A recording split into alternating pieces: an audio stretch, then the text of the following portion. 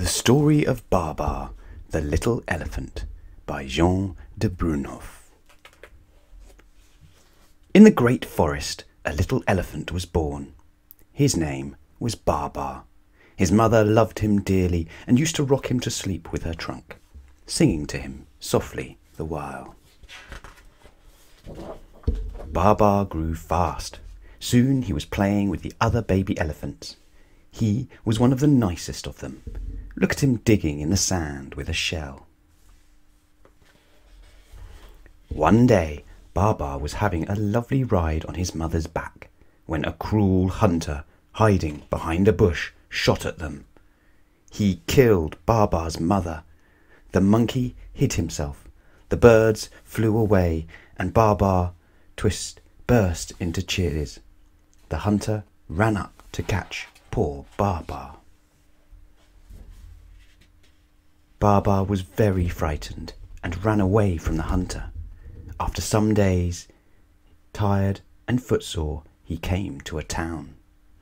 He was amazed, for it was the first time he had ever seen so many houses. What strange things he saw! Beautiful avenues, motor cars and motor buses, but what interested Babar most of all was two gentlemen he met in the street. He thought to himself, "What lovely clothes they have got. I wish I could have some too, but how can I get them?" Luckily he was seen by a very rich old lady who understood little elephants, and knew at once that he was longing for a smart suit. She loved making others happy, so she gave him her purse. "Thank you, madam," said Babar. Without wasting a moment, Babar went into a big shop. He got into the lift. It was such fun going up and down in this jolly little box, that he went 10 times to the very top, and 10 times down again to the bottom. He was going up once more, when the lift boy said to him, "Sir, this is not a toy. You must get out now and buy what you want. Look, here is the shop walker." Then he bought a shirt, collar and tie, a suit of delightful green colour, next a lovely bowler hat, and finally shoes and spats. Babar was so pleased with his purchases and satisfied with his appearance that he paid a visit to the photographer. And here is his photograph. Babar went to dinner with his friend the old lady. She too thought he looked very smart in his new suit. After dinner he was so tired that he went easily to sleep. Babar made his home in the old lady's house. Every morning they did their exercises together, and then Babar had his bath. Every day he drove out in the car that the old lady had bought him. She gave him everything that he wanted. A learned professor gave him lessons. Babar was attentive and always gave the right answer. He was a most promising pupil. In the evenings after dinner, he told the old lady's friends all about his life in the great forest. And yet, Babar was not altogether happy. He could no longer play about in the great forest with his little cousins and his friends the monkeys. He often gazed out of the window, dreaming of his childhood, and when he thought of his dear mother, he used to cry. 2 years passed by.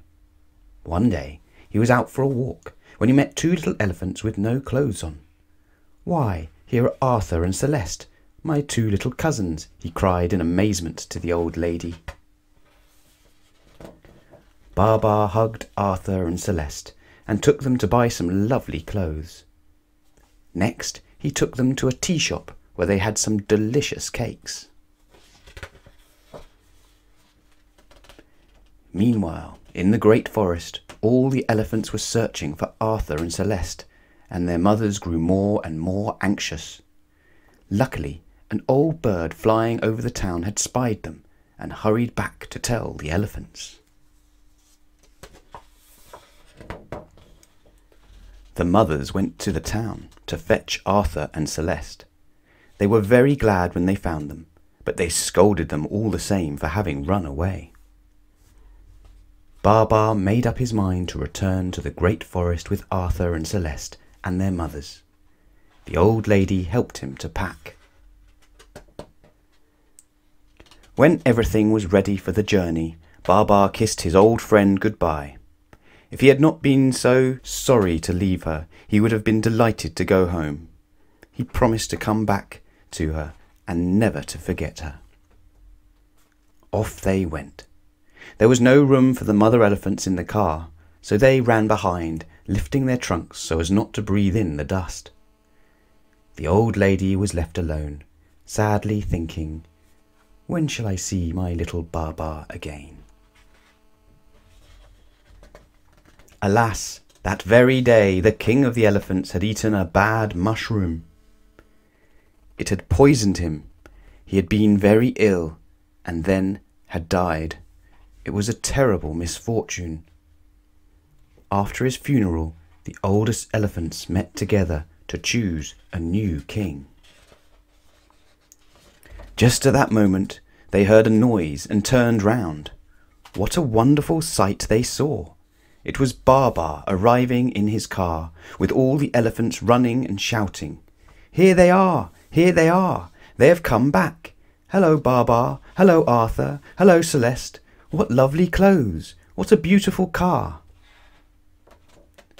Then Cornelius, the oldest elephant of all, said in his quavering voice, "My dear friends, we must have a new king. Why not choose Babar? He has come back from the town, where he has lived among men and learnt much. Let us offer him the crown." All the elephants thought that Cornelius had spoken wisely, and they listened eagerly to hear what Babar would say. "I thank you all," said Babar, "but before accepting the crown I must tell you that on our journey in the car, Celeste and I got engaged to be married. If I become your king, she will be your queen." "Long live Queen Celeste! Long live King Babar!" the elephants shouted with one voice, and that was how Babar became king. "Cornelius," said Babar, "you have such good ideas that I shall make you a general, and when I get my crown I will give you my hat. In a week's time I am going to marry Celeste. We will give a grand party to celebrate our marriage and our coronation." And Babar asked the birds to take invitations to all the animals, and he told the dromedary to go to the town to buy him some fine wedding clothes. The guests began to arrive. The dromedary bought the clothes just in time for the ceremony. After the wedding and the coronation, everyone danced merrily. The party was over. Night fell, and the stars came out. The hearts of King Babar and Queen Celeste were filled with happy dreams. Then all the world slept. The guests had gone home, very pleased and very tired after dancing so much. For many a long day they will remember that wonderful ball. Then King Babar and Queen Celeste set out on their honeymoon in a glorious yellow balloon to meet with new adventures. Au revoir. The end.